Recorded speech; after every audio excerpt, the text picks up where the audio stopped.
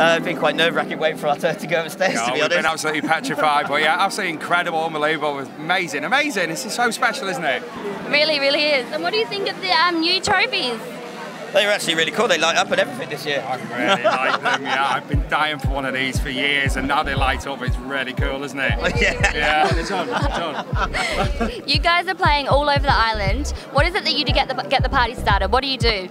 Have a beer. Have a beer. I don't know. I just think we play real. We know how to play to the island. We know what the island wants, and we just give them a good party. You know, we're not the typical tech DJs.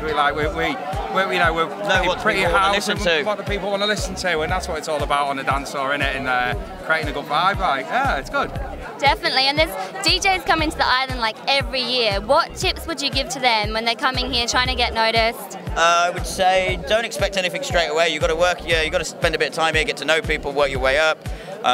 You know, and be prepared to not just say, right, I'm going to play only techno, because, well, if you want to stay here for time, you've got to be able to play various styles, you know, like we can play from ambient to banging techno if you want, but you've got to play all kinds of music to be able to do it. Versatile on the island, yeah, definitely, totally agree with you there. Like, people just come and say, what one genre, and it just doesn't work. I got my first book and it's based on a funk CD. So that's, you know, it went from there, and you've got to be broad-minded and give a party, haven't you? Have a good taste in music. You certainly have, mate. Yes.